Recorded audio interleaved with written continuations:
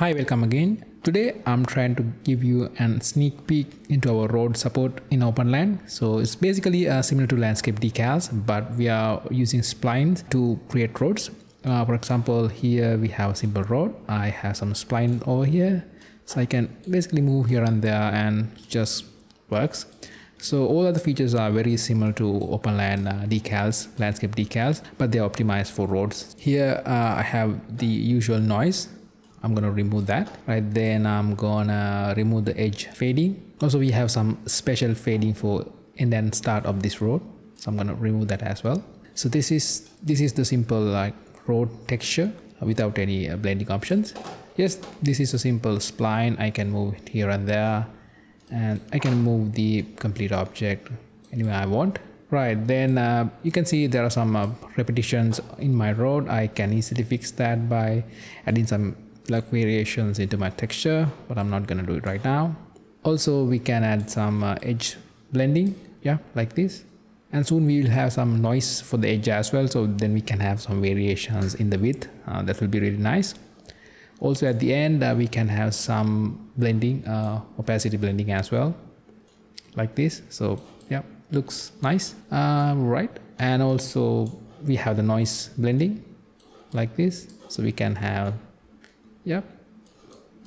noise like that. Basically you can control a lot of things here. Again, this is RVT based, so it will be really performance friendly, and also it's actually painted on top of your landscape, so it blends nicely into your landscape. As a result of that, we cannot actually deform the landscape with the roads, but that's something you have to do manually. Basically you can get the landscape brushes. For example, I can get a sculpt brush, so I'm gonna reduce the tool strength really small, and I try to sculpt a little bit like this.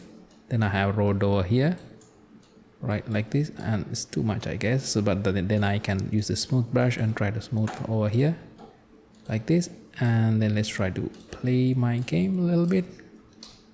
Right, so right now we don't have like procedural way to like deform this. You have to manually sculpt the landscape, and that's the result of using the RVT based road system. But so that's something we have to live with. Right, and also we are completely supporting Megascan textures. For example, I can simply drag a Megascan road texture and it's just plug and play. Let me show you. All right, I have road texture. I can simply drag it over here. Right, I think I have like changed the UVs in the previous one. That's why we can see dual roads, but it looks nice. And let me remove the noise blending because it doesn't make sense to have noise like this. All right. And also like we are using the normal map of the this styling texture, but it looks nice. Can play my game, yeah, like this. As I mentioned earlier, I scale my UVs, that's why you can see the double lines. Let's fix that. Right, like this. I'm gonna put one by one like this. So now we have a nice looking road over here.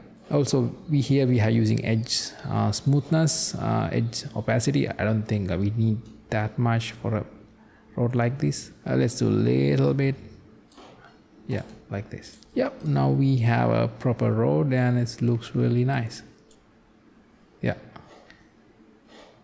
I haven't released this feature yet to the marketplace, and the reason is there are some few modifications I have to do. I hope you can get this feature by next Monday. If you're watching this video after some time, this feature is available in OpenLand. And this is a free update for everyone. Have purchased OpenLand, you can get this for free. But I might increase the price of OpenLand after this.